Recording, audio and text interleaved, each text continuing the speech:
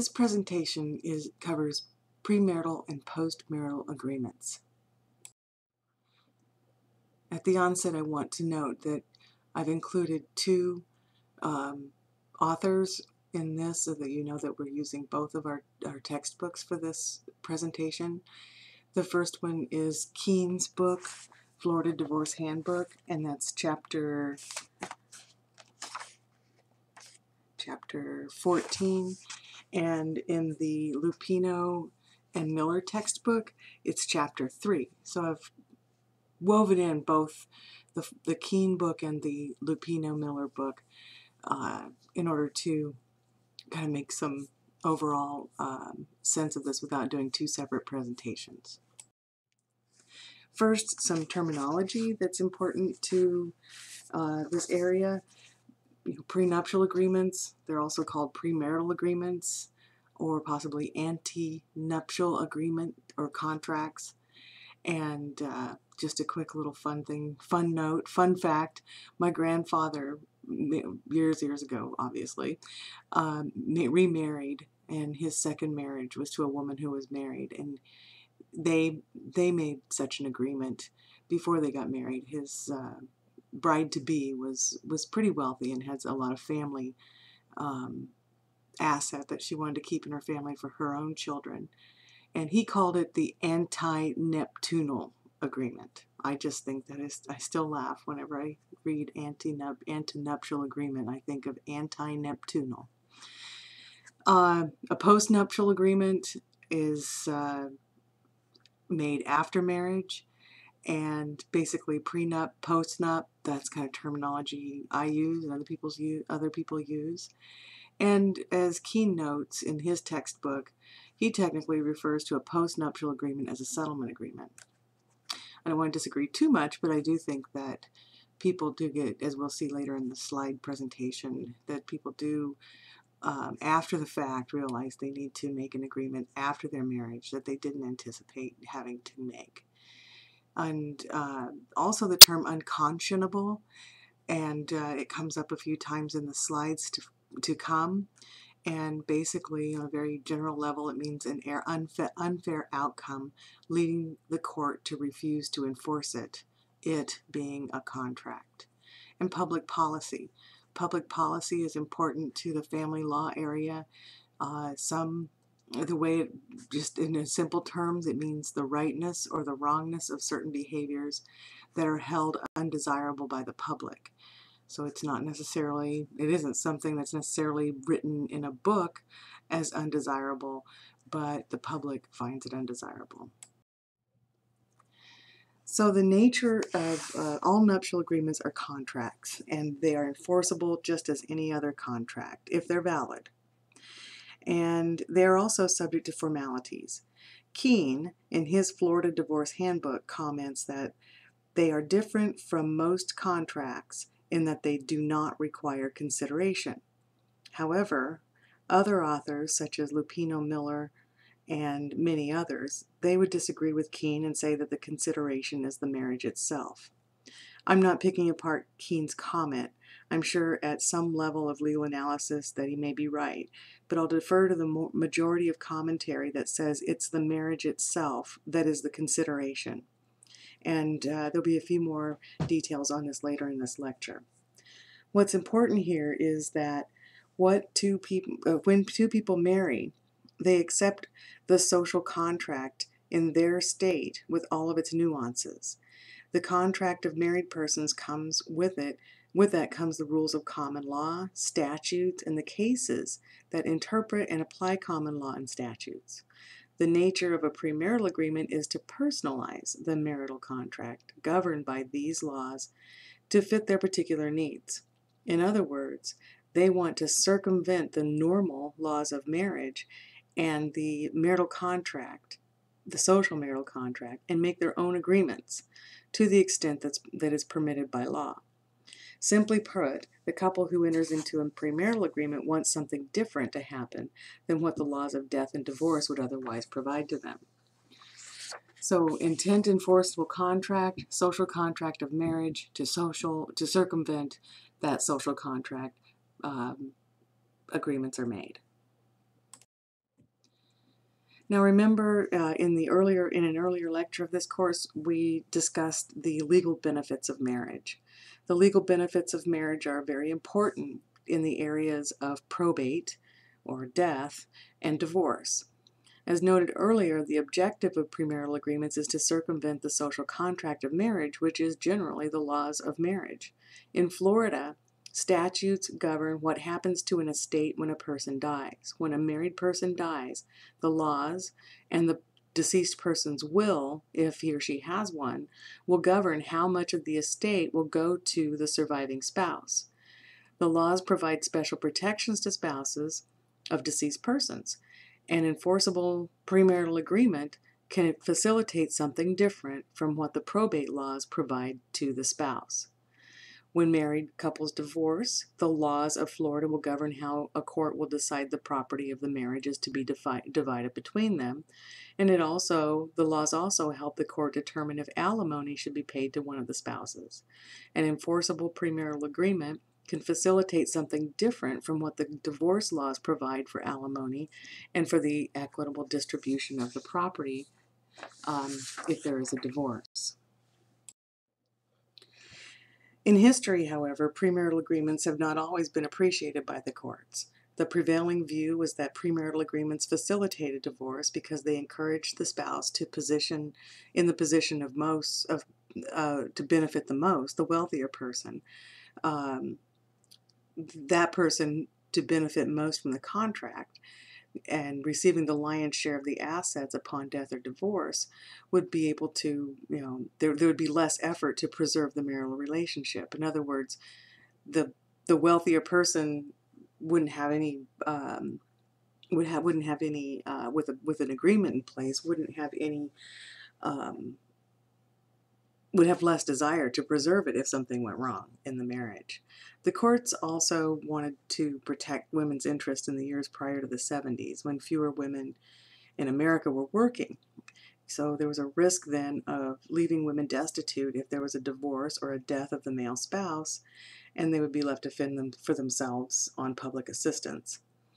But as we all know, the social institutions of America began to change, such as the advent of the women's liberation movement and no-fault divorce, and courts eventually did away with the legal presumptions that aimed to protect women in the legal system. The case of Posner versus Posner, it was a case decided in the Florida Supreme Court in 1970. The court held that premarital agreements were not invalid per se. So as noted on the previous slide, there was the courts initially frowned upon them, but Posner versus Posner changed this and said that valid agreements were not by themselves inherently, as the slide notes, invalid. And as such, this decision paved the way for family courts around the country to hold that premarital agreements are enforceable agreements that allow prospective spouses to enter into a marriage with more predictability if things didn't work out. Also know that at this time in history, Florida was Posner versus Posner in 1970. Florida was a common law prenuptial agreement state. Except for some provisions that were set out in the probate code. Because remember, death and divorce are inherently those two areas that under the social contract that exists without an agreement. The prenuptial state being common law addressed the issues, and probate code addressed the issues of the divorce upon death and survivorship rights.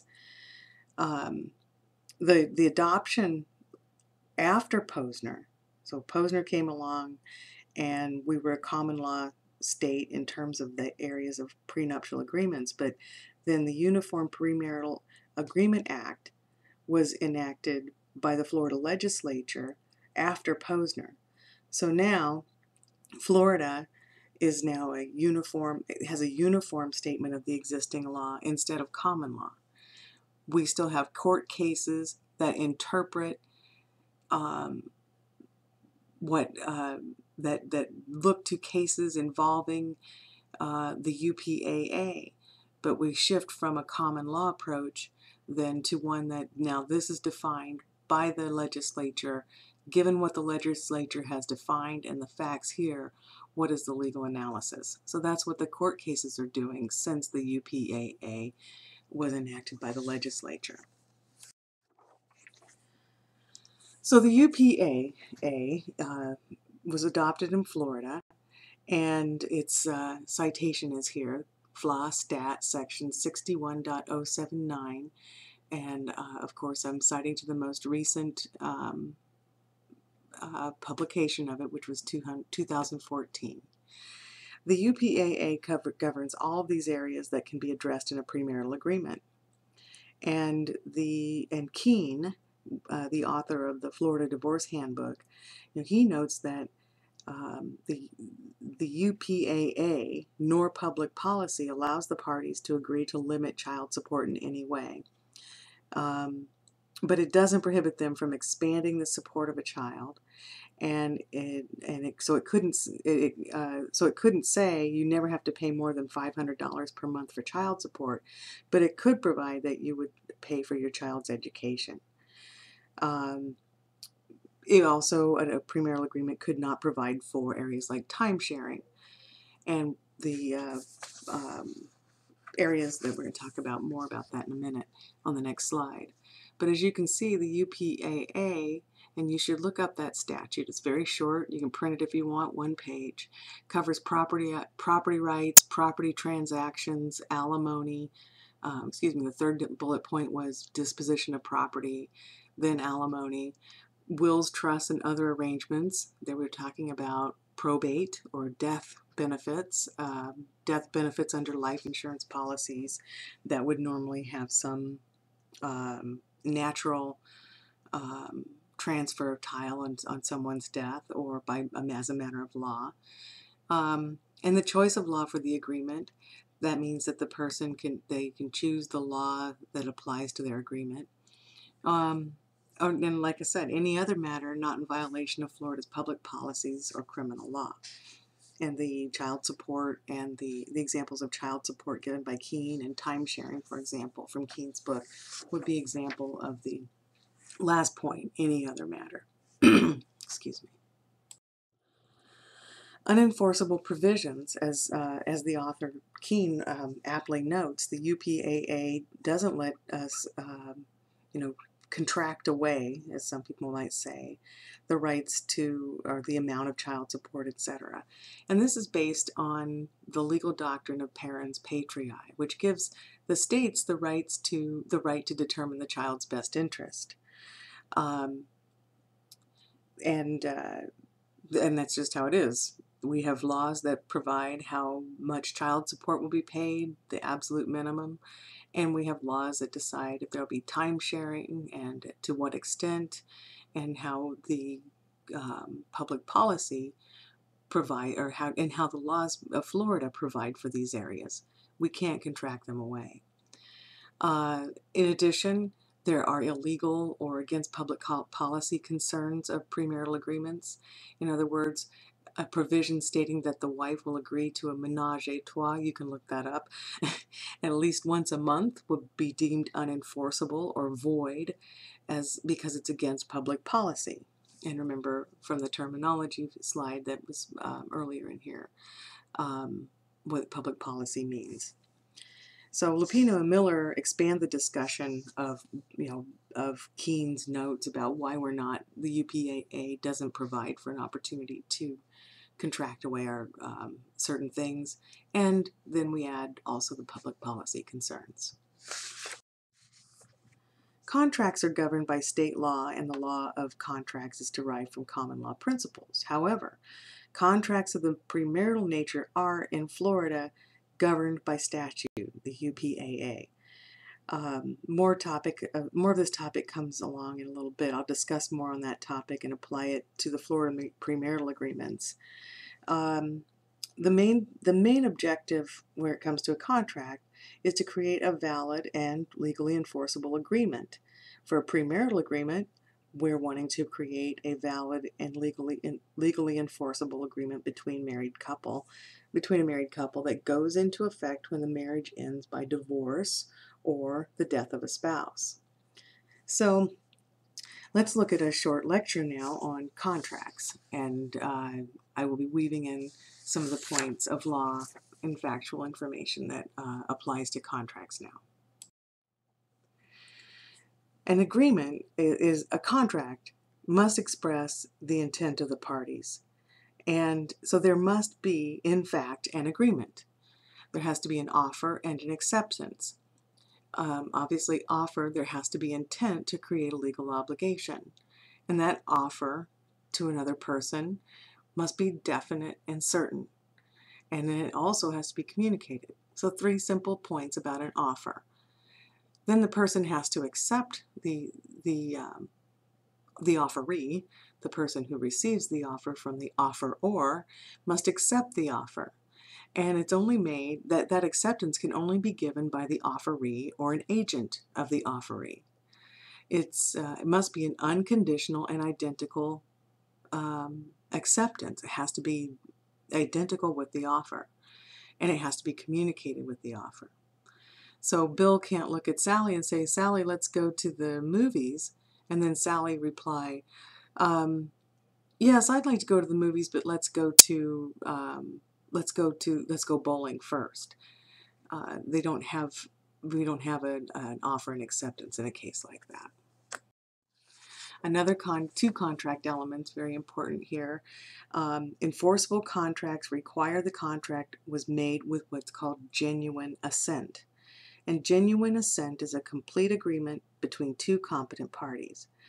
A party who demonstrates that he or she did not genuinely assent to the terms of a contract may void the contract. And how do we void a contract? How do we ask the court to find there was no genuine assent? Well, it may be lacking due to fraud, duress, undue influence, or a serious mistake. Contracts lacking genuine assent are voidable. There is a lot of case law on the issue of genuine assent in relation to prenuptial agreements.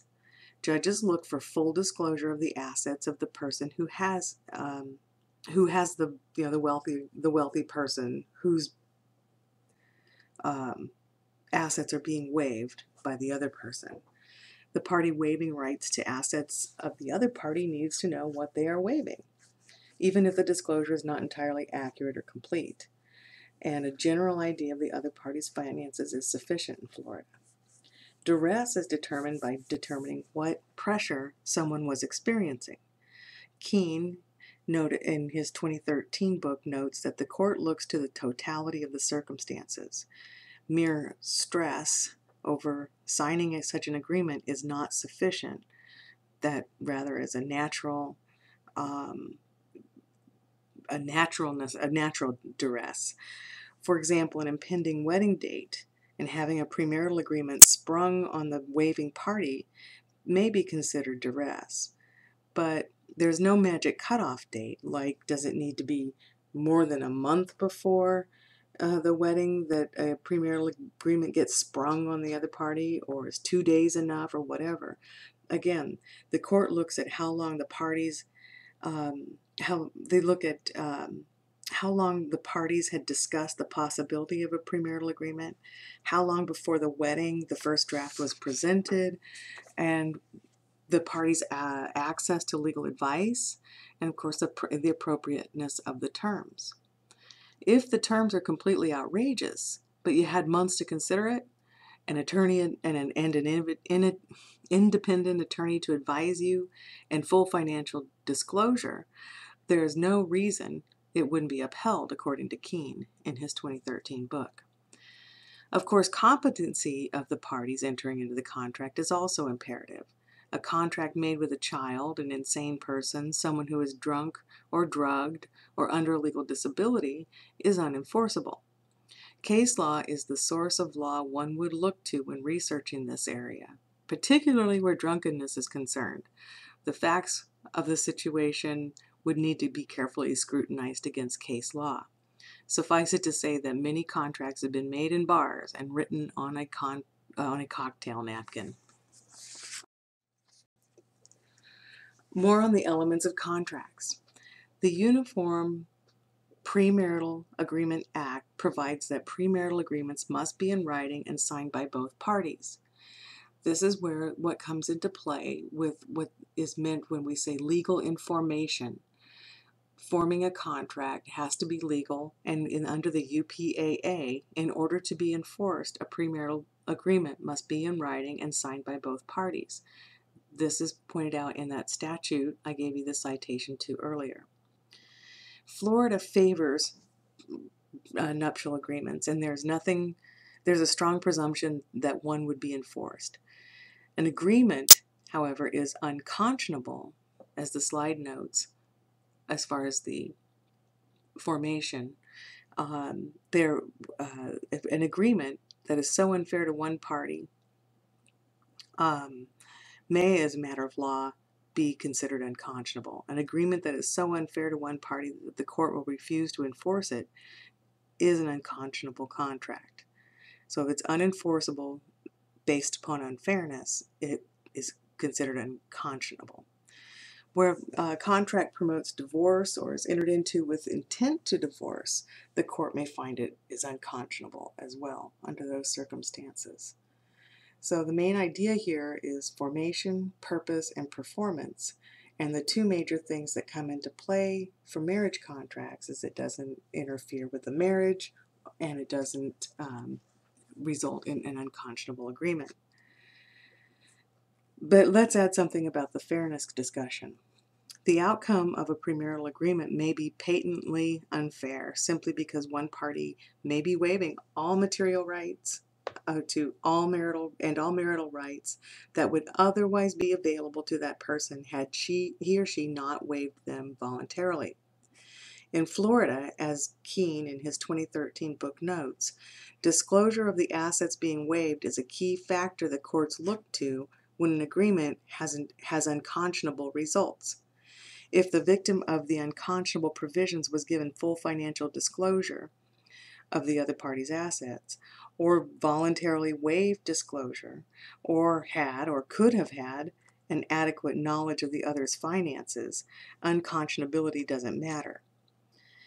This is consistent with the long-standing rule that parties are free to make bad contracts as long as they know the facts and no one forces them to do so. An example of a case where I think it's a Florida case, and I can't remember the parties, but it's possible that a person can know just by knowing a person for a long period of time what their assets might be. And when it comes to this fairness piece and looking at whether or not there was adequate disclosure, the woman tried to ask the court to find the contract unconscionable, saying that she didn't have adequate disclosure. However, the court found that she knew the man for a long period of time. She also during that period of time, had opportunity to know that he was a very busy person, very busy business owner, and that there was essentially no way that she could not have figured that out as a adult person with a good, it doesn't take much intuition, in other words, to figure that out on your own. So the court found that the contract was perfectly valid. All right, more coming up on contracts and elements. Another part of contracts and the elements required for contracts is they have to be supported by consideration. So first of all, what is consideration? Consideration is anything exchanged for something else, and it is essential to make most contracts enforceable. Bare promises without any consideration from the promisee are unenforceable under law. Consideration does not usually need to have any financial value to make a contract enforceable. For premarital agreements, the consideration is the marriage itself, not the promise to marry. This is why a premarital agreement is only enforceable if the parties get married, not if they enter into the agreement planning a marriage, and since they've promised to marry and have a premarital agreement, and they don't marry, one cannot enforce the agreement based on the premise that one party promised to marry and the other marry the other person and then didn't. Hope that makes sense. Um, the when it's supported by consideration, it consists of a return promise, an act performed, and a forbearance. And it must be lawful. The consideration must be lawful. And it required conduct not already required, and it has to be definite. So it has to be clearly defined. Contract elements also include, it must be in a form required by law, which I already talked about. The Uniform Premarital Agreement Act in Florida requires premarital agreements be in writing and signed by both parties. So it has to observe the prescribed elements or the requirements of the UPAA. So premarital agreements are very common anymore. They are primarily an asset protection vehicle.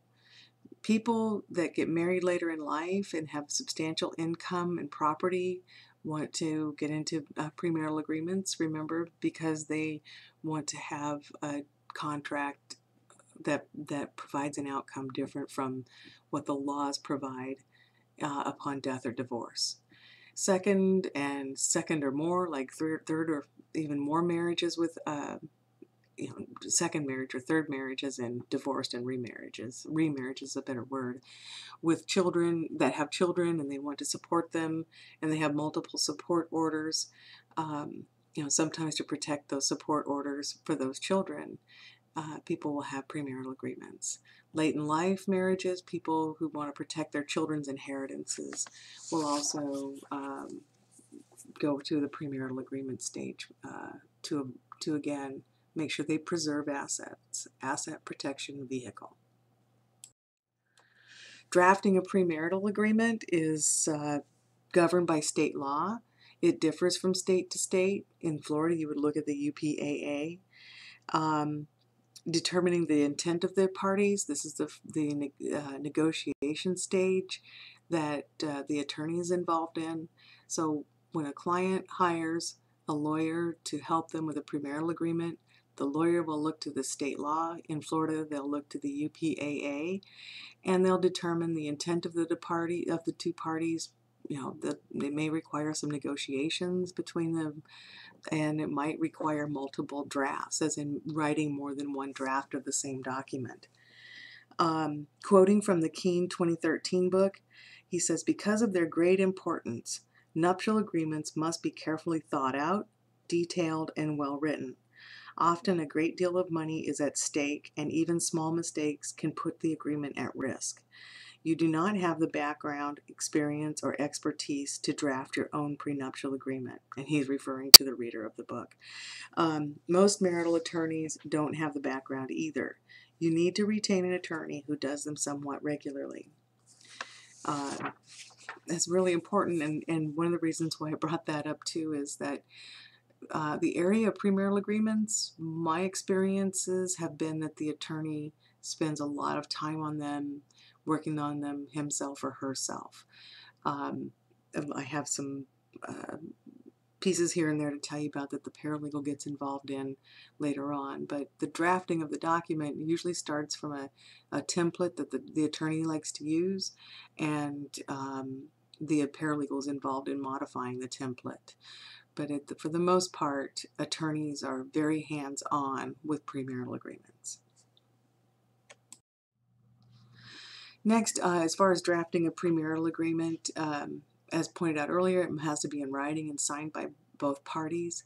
And Keene, on the second point, notes that in his 2013 book, writes about the importance of getting attorneys involved in the premarital agreement.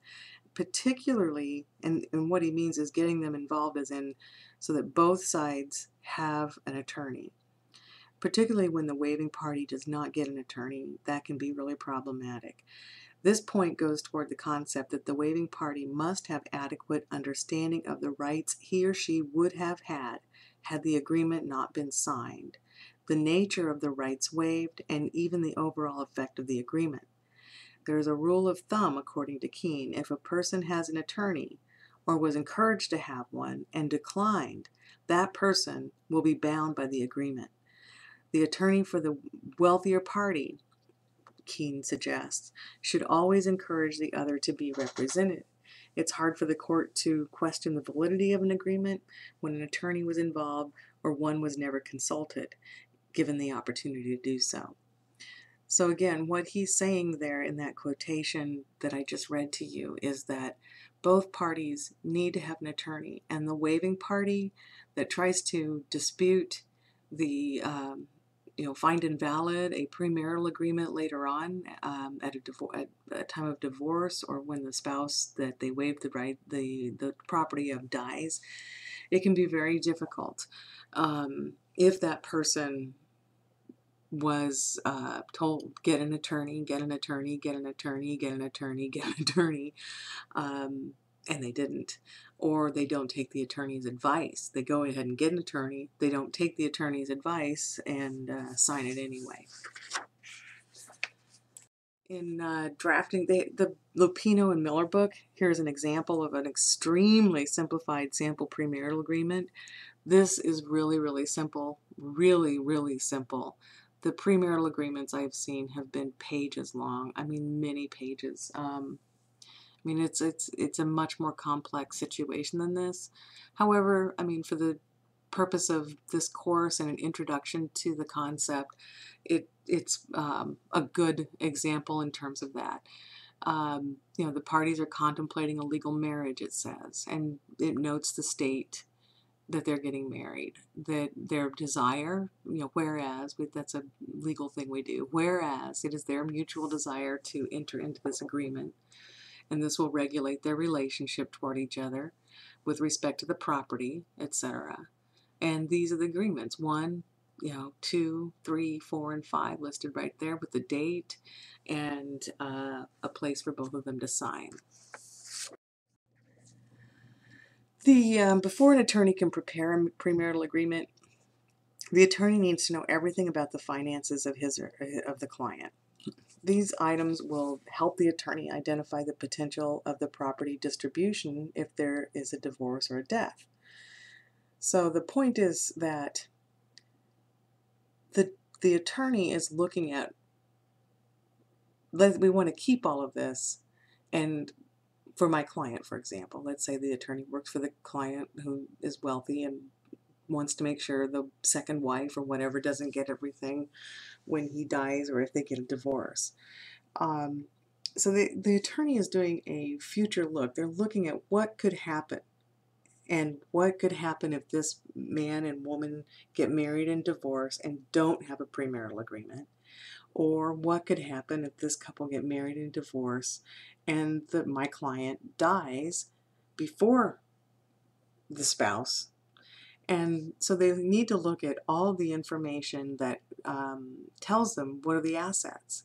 And they look at it from the lens of death and divorce. The court in a divorce would say this is what happens. The statutes provide for equitable distribution of property, equitable distribution of debt. In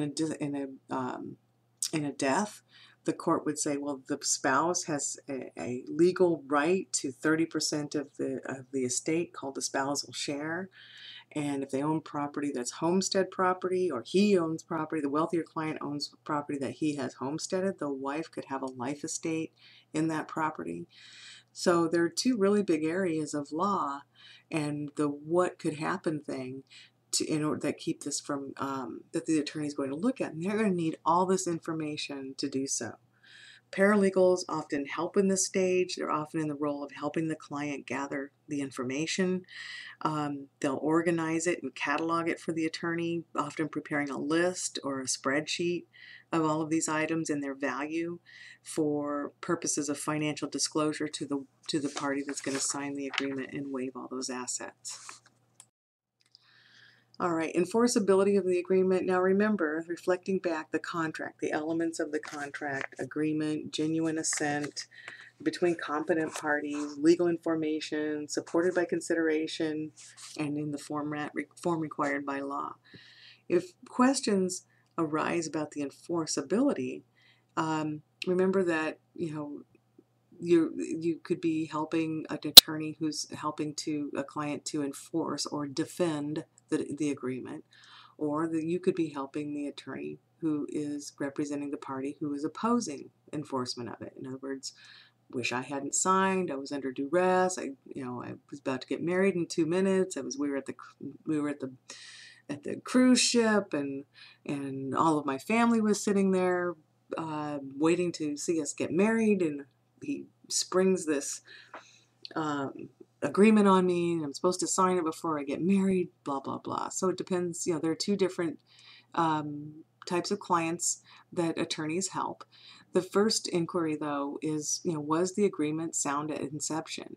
And these 3 points: full disclosure, opportunity to consult with an attorney, and it's not unconscionable. Those are the 3 main inquiries that an attorney will begin with when he or she begins to work with a client in these areas. And so the second glance doctrine comes about. Unforeseen changes can affect the enforceability of the premarital agreement. For example, a person could waive all property and alimony upon divorce or death.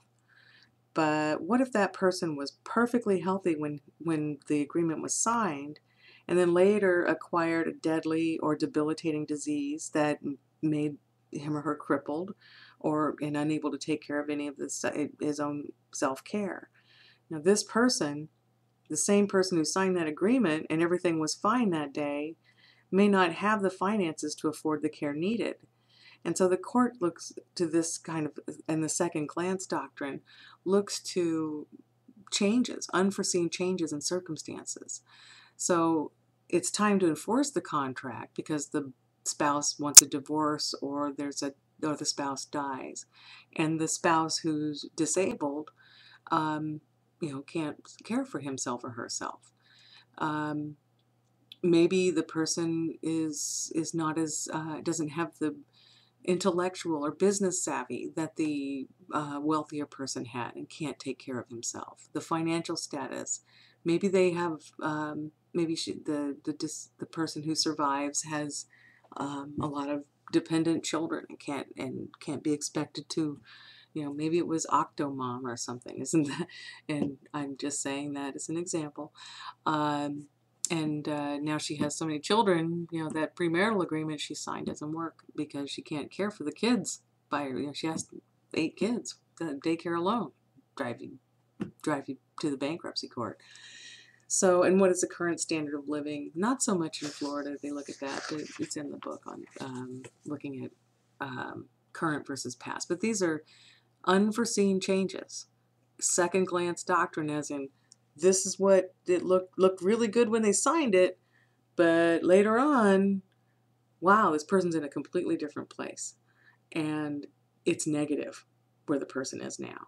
And since it's negative, we want to make sure that this person who's left in this position isn't going to be, on public assistance, for example.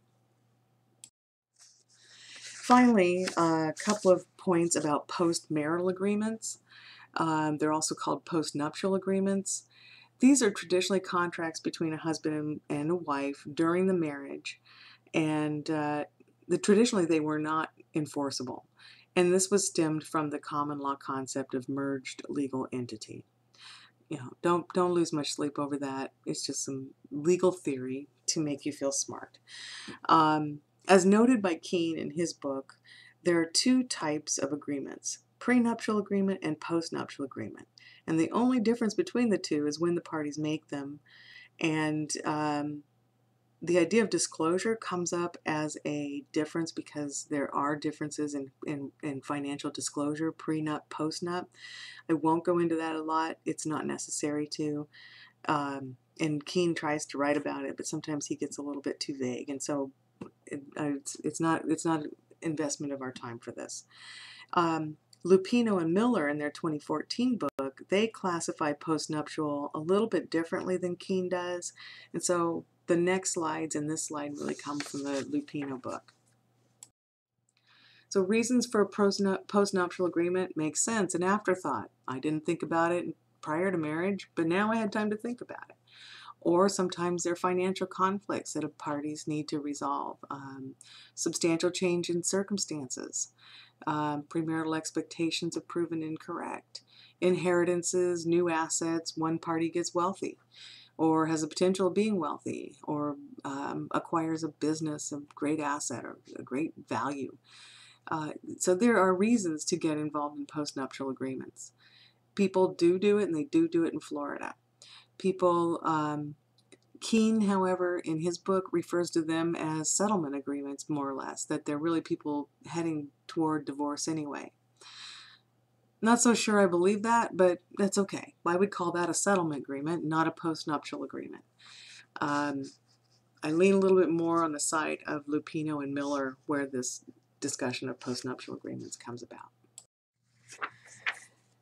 So what about a postnuptial agreement? This case of Anson versus Anson, we're looking at, is this a reasonable postnuptial agreement? And in this case, the husband sought to enforce the contract entered into after marriage, so it was a postnuptial agreement. And it was also made 2 years before he filed for divorce. So the wife claimed that postmarital agreements should be void due to the fact that they are against public policy. Hers, in her case, was innately coercive, not at arm's length bargaining. Maybe he was very wealthy and she was not. He was more intelligence level than she was, and apt to encourage divorce. So she made those arguments. And from that case, that court, now remember, fair and reasonable, this is something that involves another state. So ours could be a little bit different, and you can look that up. You could run a Google search, fair and reasonable, and premarital or postmarital contracts in Florida, and see what you find. Of course, look for reliable sources that are current, written by authors that know the answer. But basically, each party has opportunities to obtain advice. There's no fraud or coercion. The assets were disclosed. Each spouse understood the waiver, what would happen if there was a divorce. That's what judicial reckoning. The terms were fair and reasonable at the time of the agreement, at the time of the divorce. There's a lot of similarity here between prenup and postnup. So, it's just, it's important to see that there is a lot of similarity. Why? Because they're both founded on contract law, and that's why. So know your contract law, and you will succeed. And then understand probate and as best you can how property is distributed on probate and in divorce, and those 3 areas of law are being juggled at the same time when you're working in premarital and postmarital agreements. These are the references, of course, I showed you on the second slide before. Here they are again, so that I am not violating any copyright and not plagiarizing. All right? Thanks.